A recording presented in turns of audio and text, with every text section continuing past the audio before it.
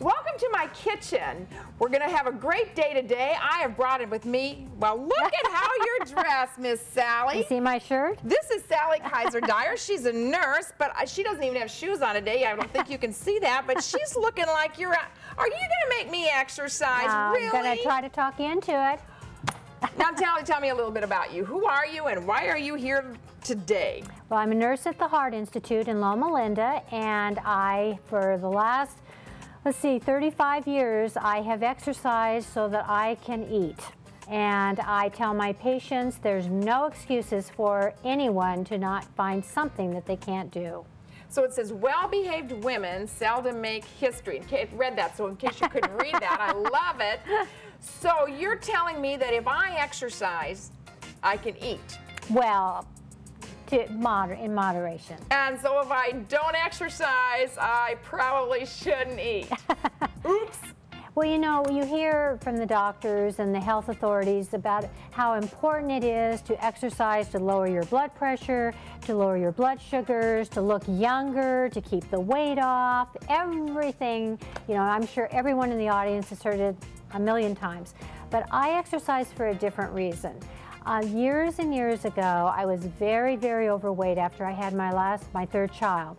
And I decided that I really wanted to take the weight off. And back then, the only thing left was Jack-o'-lane. That's all there was. That's how old I am. Yeah, well, this is for my vintage, yes, so we understand this. So I went to the Jack-o'-lane gym, and it was filled with men and equipment and things that I didn't know how to do. Oh, did you go to one of those things that you put around your waist and went, yeah, everything, shook your fat? everything. Yeah, that was everything. good. Wasn't that good? Yes, and I stuck with it, but it was very boring, and I got through it. But it taught me how important it is to find something that you really love to do.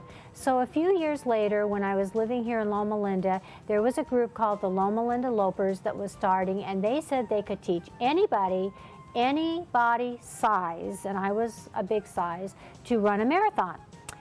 And everyone said... And that's how long? How 26 miles. So okay. This is back when I was in my 30s, and I decided, well, gee, if you can teach anybody any body size, I'm going to do this. So I joined. It took me a year to run a mile. This is how out of bad a shape I was in. It took me about 3 years before I was ready to run my first marathon. So for those of you that, you know, say I can't do it, I persevered, and the most valuable lesson I learned when I was doing this was I didn't want to do it. You hear that as you exercise, it gets fun, it's wonderful, you feel good. I didn't. I didn't want to do it. I got sweaty, I felt uncomfortable. But you know, I learned something very valuable that stayed with me the rest of my life. Every day that I kept running, when it was boring and I didn't want to do it, I would get back and I'd say, I did it. I did it. I got out of bed. I didn't roll over. It was awful. I look awful, but I did it. And then I was able to run the Honolulu Marathon. Wow. Yes. Cool. Then I ran the LA Marathon.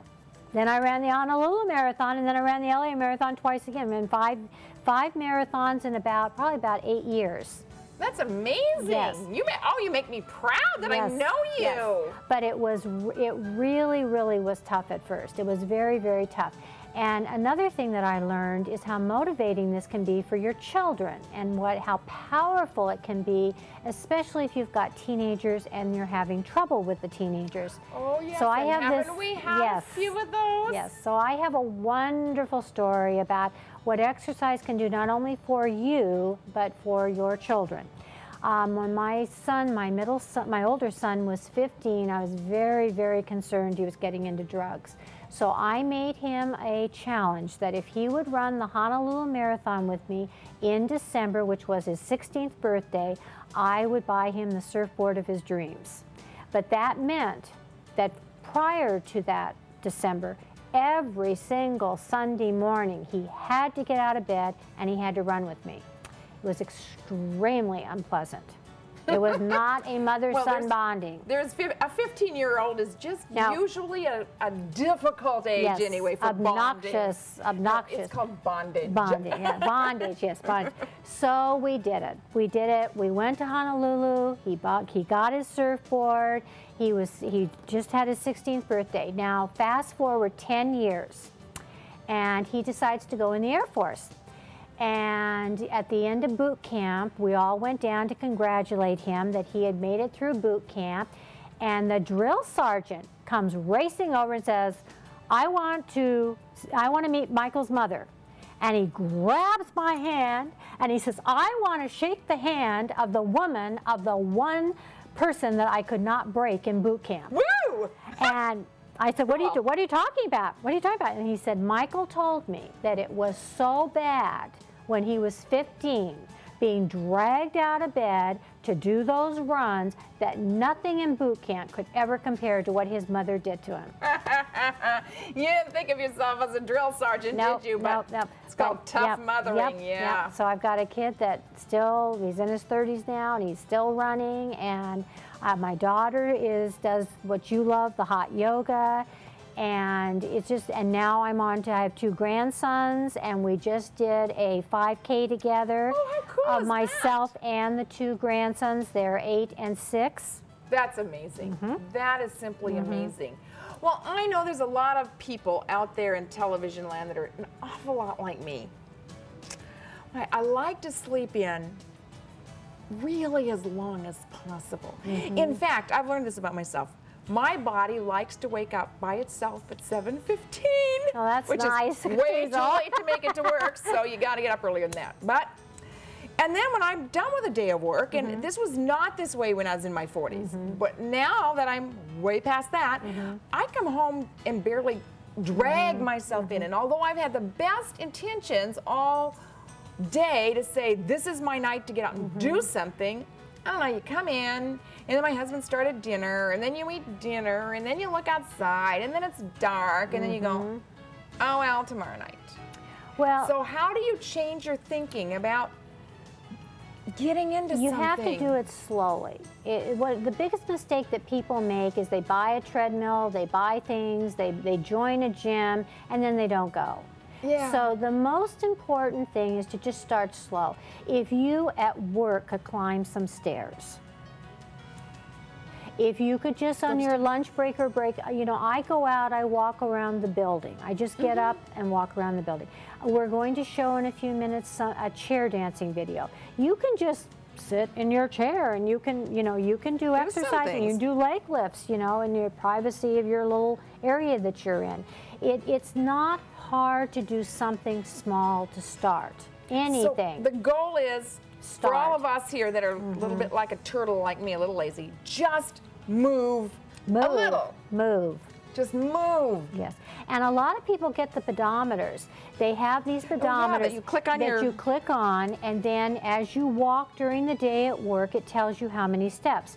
And there's a program called 10,000 Steps. And if you can walk 10,000 steps a day, you will lose a certain amount of weight if you keep your calorie intake down. And that motivates people once they start looking at that to say, well, I did 20 steps, maybe I can do 40 steps, maybe I can do 100 steps. And then I've had patients where they're out on their breaks, they're out on their lunch, they're doing unbelievable things to get up to that 10,000 steps. That's really great. I remember my mother when I was younger admired a woman in our community who was careful to not spend too many steps. She'd go, now you really plan your trip to the basement and you make sure you take everything to the basement and you plan your trip upstairs. And yet one of the best things I think in my life is I live in a 2-story house. And I am such a flibbity-gibbet. I mean, I don't keep thoughts long enough, so I run those stairs probably at least 10 times before I leave for work in the morning. That's and excellent. I think it saved my life because, there you go, up and down, and it's okay. Yeah, and that counts. That counts. Everything counts. Anything you do that you move, that counts. So that's very good. What you're mentioning is a problem. There is a mindset of a certain percentage of the population, particularly among women. It's men and women, but particularly among women, not to move.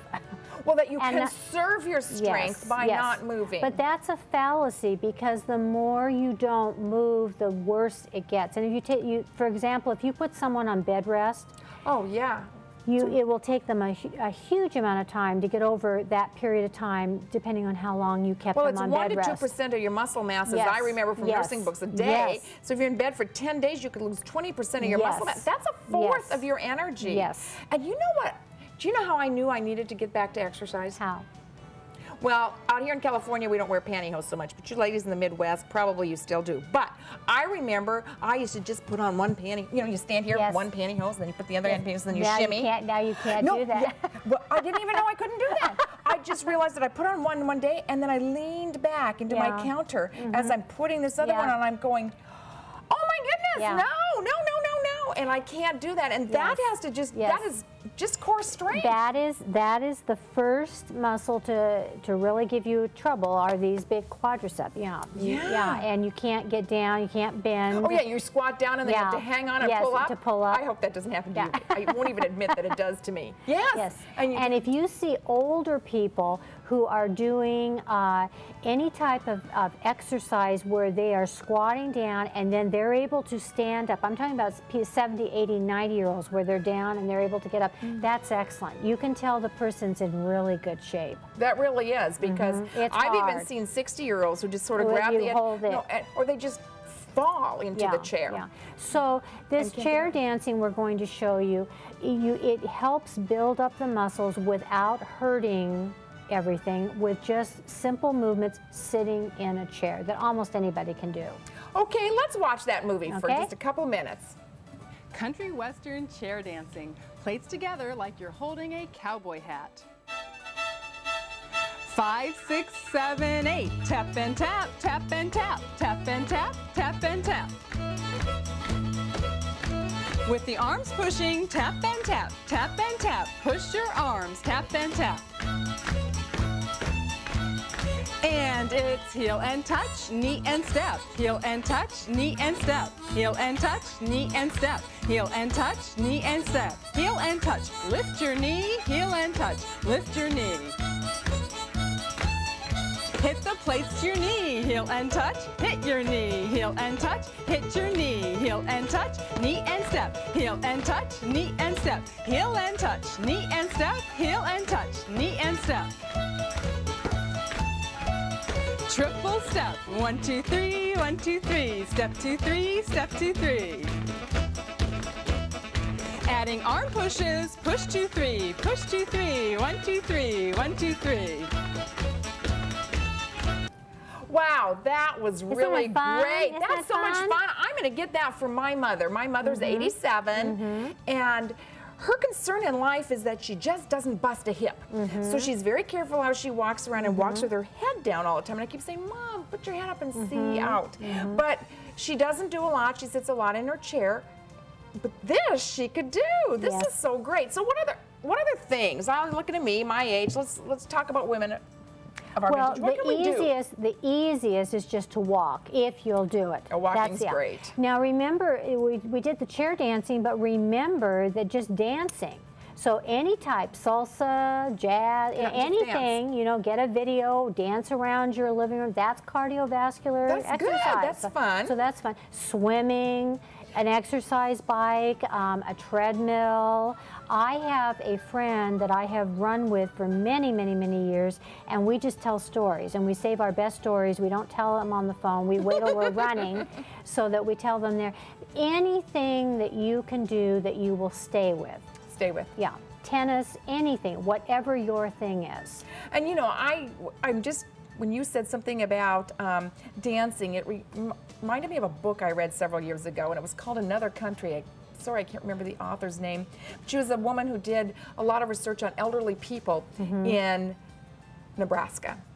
And one of the things that she found was that elderly people who danced lived longer than anybody else because they had social time together. They had a reason to get out of their chair. They got to move. They got to, and they just had a much sharper brain, and they just lived better. So not only are we going to look younger, but our brains will stay more active, perhaps. That's a good one for me. Absolutely. And there's several people, like, remember Jack Alain? Yes. He is still with us. He is still exercising. He had heart valve surgery not too long ago. He did just beautifully. They were hesitant because he was in his 90s, but it turned out okay because of all these years of Art Linkletter. Now, he just passed away, but he was in his 90s. He swam every day. You look at the dancers, the women dancers, from the 30s, 40s, and 50s. They look so good because they have danced all their lives. Really use that cardiovascular, use those muscles. And the Palm Springs. I don't know where you are. Yes, the Follies. Out here in Palm Springs, every winter we have the Palm Springs Follies. These are women, I think the minimum age is 65. They're kicking their legs, they're dancing through the air, and they just look great. Amazing, amazing. So any kind of exercise that gets me moving, even a little bit, is good. And so I should start slow. Yes. Build up. And don't have a lot of expectations, and try to find someone to do it with. That's so Accountability important. partner. Yes. Well, you know what else you can do? One reason I started walking more is I bought a dog. I have a pug. Oh, well, see, that's perfect. Take the pug for a walk. Yeah, that's perfect. Pug likes to go, so if you can't have a friend, get a dog. And vary your exercising. I have my running that I do 1 or 2 mornings a week, but if I'm going to have a really bad day at work and I know I'm going to be busy, I will put on either a video, or I have another option. I go to Curves. I don't know if you've heard of Curves. I have. I love Curves for a very odd reason. I want to go to a place that has no mirrors and no men. That sounds good. And Curves is it. You walk in the door. It's a circuit of different equipment and these little pads where you can walk or dance on it, and every 30 seconds you move to either the little dance pad or the piece of equipment. No men, no mirrors. You go around the circle, 30 minutes, out the door, and you're done. I love it. And the women aren't there trying to impress men. No. Because I know that the health club that I belong to, they're all, look at me. and the girls look amazing, and it's like, what am I bringing my fat soul here to? Yes. And you kind of try to push it in, you know? Yeah, this you can go, you can look in, well, at least I do. I don't care how I look, because the women are there to support you, that you got there. Yes. You got there. And most of us work. We work full time, and we work hard, and we have families, and we're struggling with this, and everybody is supportive.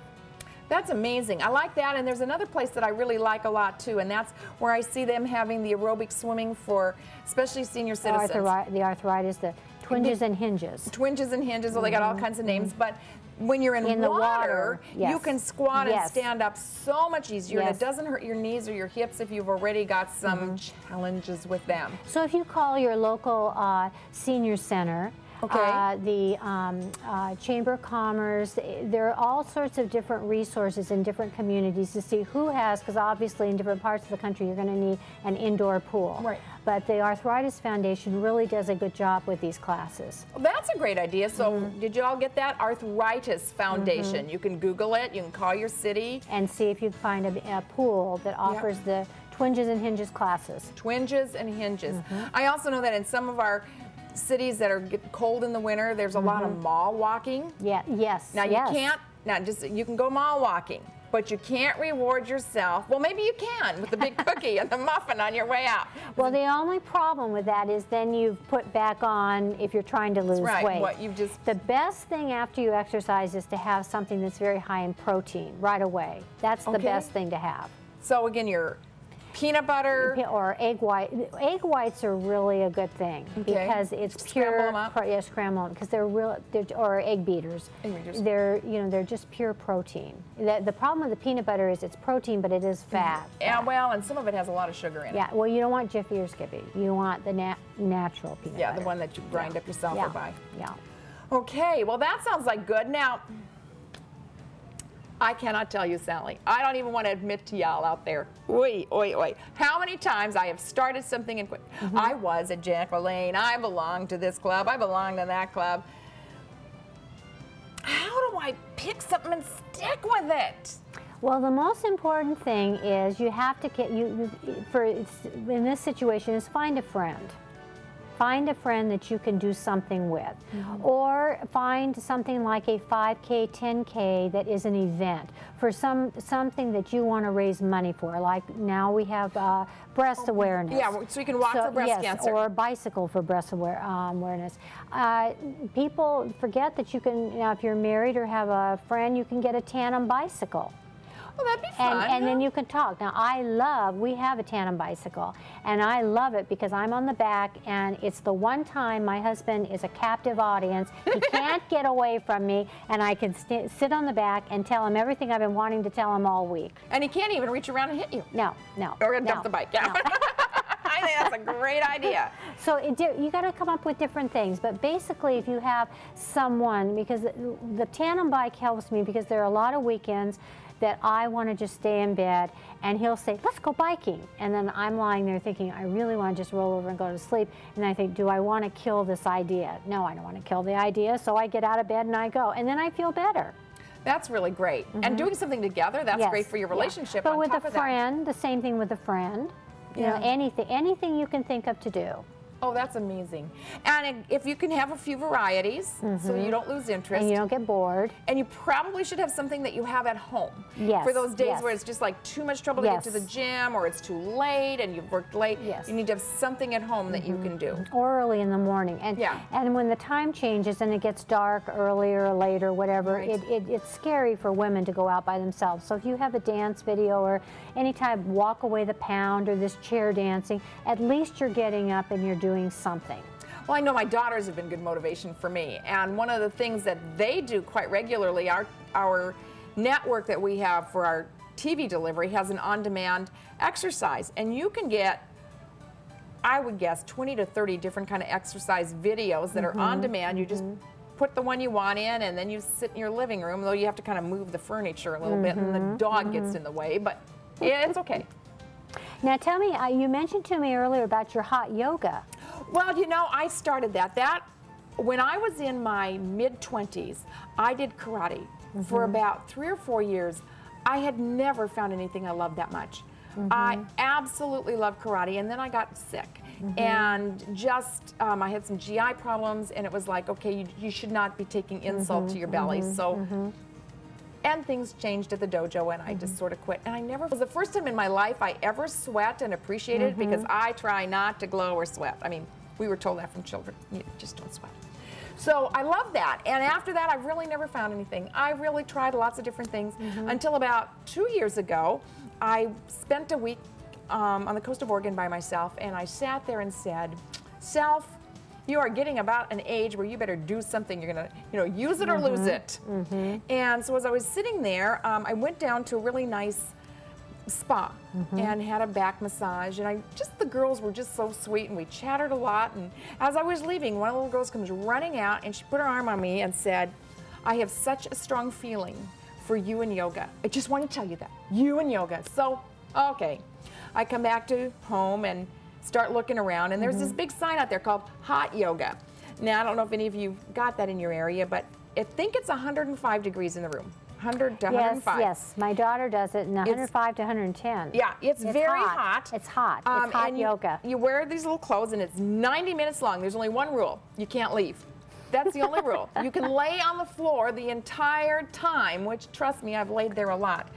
But you just do this, and the routine for me at the yoga studio I was at was always the same, which was so useful, because part of it was the one standing on one leg, and I already told you with the pantyhose I can't stand on one leg, so there I am wobbling around. But then all of a sudden you were sitting on the floor, and then all of a sudden you're thinking, I think I'm gonna die just about now. And then we would turn to one more technique, and I'd go, there's only 2 left, I can do this. I found I was increasingly getting stronger. I loved it, but you know what I loved about it the most? I never, ever, ever once hurt. That's because your muscles are so hot. And you warm them up slow and you cool them down, and your muscles were so hot. Never, ever once was I in pain. Why did you stop? Studio went out of business. Yeah, see, and I've been looking for one ever since. Well, you need that. I give you this challenge. You need to find another hot yoga and restart, because that's your thing. The way you're describing it. Everyone has something, and that's your thing. And you know what your treat is then? Your treat is you come out and you're just like, and you know, you figured out we're in Southern California, really hot. I would let all my windows down and open up and that cool air thing up on top. Just going by. Drive home like that. It was just beautiful. fabulous. Drink lots of water, and it was fabulous. How old can I get before I'm old enough not to do anything anymore? Well, I just chill. I just mentioned Jack Elaine and Art Linkletter. And, you know, we have here in Loma Linda, we have the Blue Zone, and we have people that are over 100 that are still lifting their weights and going for walks. And so I say, until you don't want to feel good, until you want to be old, you can stop exercising. And most of us want to be as vital as we can. Absolutely. My mother is in a Masonic retirement home, and her next door neighbor, Clarice, is 106. And when I go up there and visit her, Clarice comes out, she shakes my hand, she has her martini every night, she goes down to the dining room on her walker. I figure this is her exercise, and she walks down, walks back. 106 years old. 106 years old. Nobody's bringing her a tray. And she's exercised all her life. Nobody's bringing her a tray. Wow. And she looks good. And you know what? I just have always wanted, I want my body to live as long as my brain, and I want my brain to live as long as my body. I want to be good. Yes, yes. Nobody wants to be decrepit. sitting there and decrepit in a chair and can't move. So, okay. So what we're going to do as a result of this, ladies of America, you can take the challenge with me. I'm going to find a yoga studio, and you can hold me to that. You can come on the website and check out and see if I've done it. In fact, you can come to Smart Lifestyle TV or sls-tv.com. You can come to Kitchen Conversations, and you can even send me an email. So let me know what you're doing, and we're going to get something going. We're going to get moving, even if it's a little bit. Every day, an extra lap around the living room, or the lap around the front yard, or your building you work in. We're going to do some work out at work. Stairs, remember stairs. Unless you've got joint problems, stairs are very good for you. One up and two down. That's the rule. One up and two down. If you need to go somewhere, do not take an elevator. One up and two down. So we're going to get healthy, and we're going to get physically fit, and we're going to move just a little bit. Okay, you with me on that one? I really enjoyed this. Sally, you have been a great guest today. Thank you, Hazel. Thank you for having me on. Inspired me. Whoa. And your story about your son, that's phenomenal. And now your grandkids are walking with you. That's amazing. Well, we're going to get a little more fit, because our goal is to have a lot more kitchen conversations. Our goal is to be fit, to stay well. We're not going to get in the flu season, because we're going to be so fit. Think young. Yeah, think young. Think young. Collect our energy, share it with our neighbors. In fact, go find a friend, neighbor lady. She's sitting in her home too. Start walking, and we're going to be well. We're going to stay happy, and we're just going to live the life that we have been given. So thank you for being my guest today. I look forward to our next show.